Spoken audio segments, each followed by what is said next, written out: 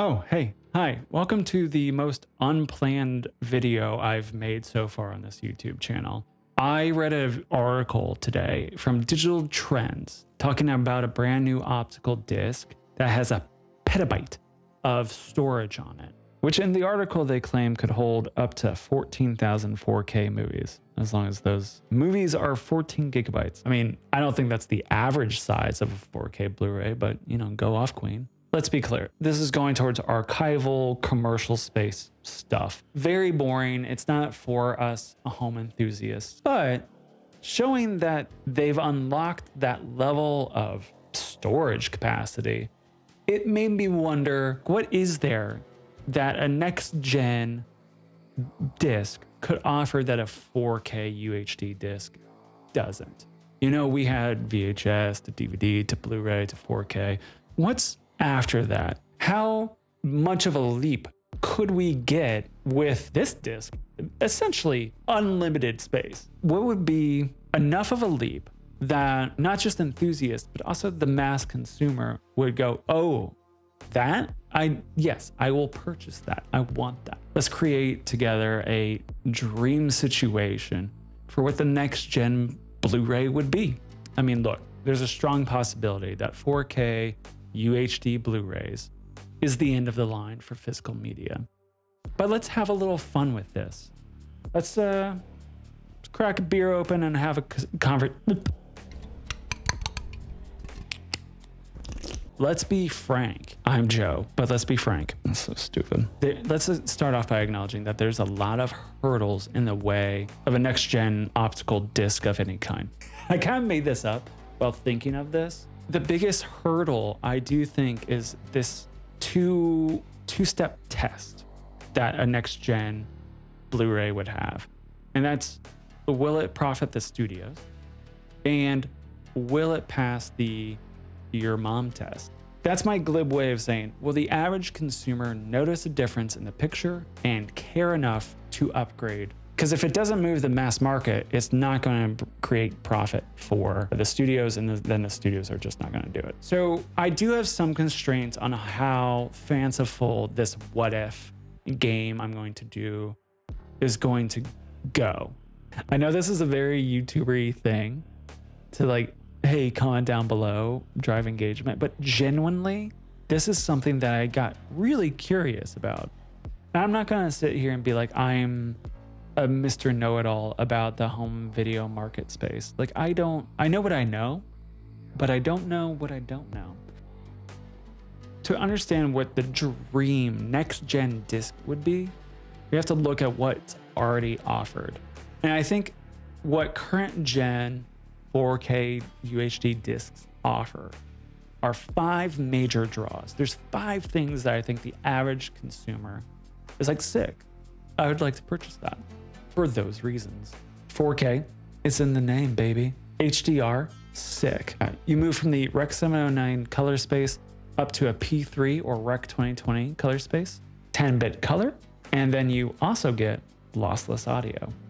So what in the world would incentivize me to buy a new disc player, upgrade my TV, yada, yada, yada? What would warrant that investment? How much of an upgrade would it be? I can already hear the keyboards going, 8K, 8K.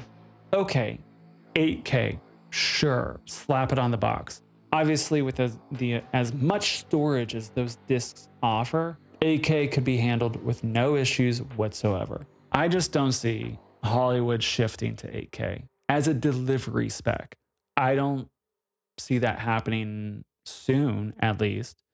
But maybe there's a big shift, and I think that would maybe be brought to by like an Apple Vision Pro sort of a situation, because your eye is that close. But like, really, do we need more Ks? Let's really think about what we want out of the home movie viewing experience. Is it just more resolution, or is it one-to-one of the theatrical version? For me, what I want in this what if dream scenario is just give me that sweet, sweet DCP. And that would just be so cool. Come on. I mean, honestly, one of the biggest differences is the codec used between theatrical and home video. 4K Blu-rays are capped at 100 gigabytes, but a typical DCP can run upwards of 200 to 300 gigabytes. The exact same codec as what I saw on the screen should be at home. And then now you don't have to compress it down into HEVC, which could potentially cause issues. 300 gigabytes at the theater, 300 gigabytes at home. There's one very nerdy feature that a DCP offers that the current gen 4K Blu-rays can't match. That is chroma subsampling, baby. Like, that does not pass the your mom test. Try to explain chroma subsampling. Do it. Like, I know this is all for fun, but I do think it's marketable that you could be like, take the theater home and actually mean it. Like, if your movie is mastered in 8K and released in 8K, boom, you have an 8K version at home. Just grab it and put it there. I don't see any reason why they would be more complicated than that. So, of course, you would still have to do the home grade, but you don't have to worry about the compression of it all. You just have to do export, make disk. I just feel like right now in this world where you have to do compressed versions of the mezzanine codec, you get QC issues that you're going to have to like bounce with. You might get banding here or there. It eats up time. The conversation would be, will you benefit from these bigger file sizes? And what we have to hold is that compression can be done very well. And just because a file is 300 gigabytes does not mean visually we will gain that much. Perhaps maybe on a projector or on a larger TV, like over 100-inch TV, maybe. I don't know. If you have a big ass screen, let me know. If you have a home theater, like a true $100,000 big projector and everything, wouldn't it be amazing to just have the same file that was screened?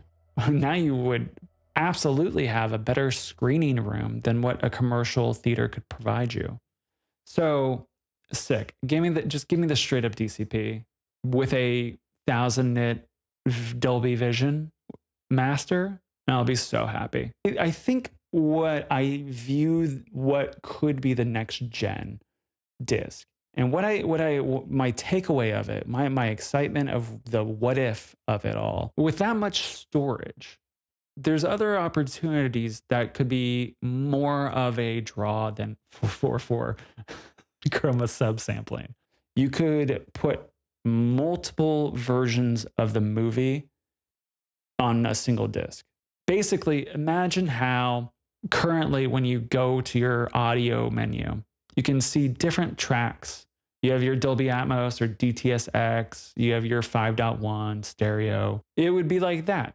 You could have your IMAX version. You could have your 3D version for those that enjoy 3D.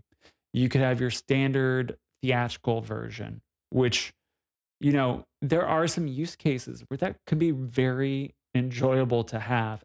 That gives you the option to watch the IMAX version at the highest possible quality. Or if you want to do just the standardized 235 theatrical version, non-IMAX version, you have that too. And that removes all the aspect ratio changes. Because some movies, most movies, it's not an issue. Some movies, it is clear that IMAX was not on the forefront of the filmmaker's mind. And it does become a distraction. Like a Michael Bay movie out there, one of the Transformers, it's going like 185, 235. It's going all over. I want to imagine there's 4.3 in there. It's just going all over the place. So having the option, just like you do in streaming, to be able to go, all right, I want the IMAX version, or I want the 235 version, would be awesome. And knowing that both of them are at equal standards, that would be sick. And of course, special features, like load them up. But, you know, studio investment in special features has just been going steadily down and down. So I don't see that happening. Honestly, with audio, I don't know. That might be something that y'all can fill me in on. But we already have lossless DTS Atmos. It's already, I mean, amazing. So I don't know that. I have more of my head around the visual side of a disc than I do for audio. But yeah, I mean, do I think this is a real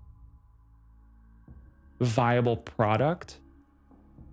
Maybe. And to be able to have what was going to theaters in your home without compromise, I think that could get some people to upgrade. Because then, I mean, what could you really want more of? And I just think of like the movies that I want to collect in that. Like the ultimate versions of beloved classics that I get to watch, knowing that there is no quality dip than what I would see on the big screen. I mean, I think that's my dream.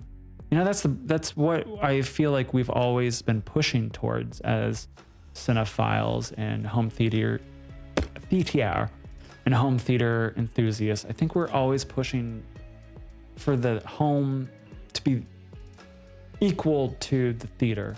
Or if you have an actual home theater, perhaps better than the commercial theater might be your drive. Cheers, folks, and subscribe. Bye.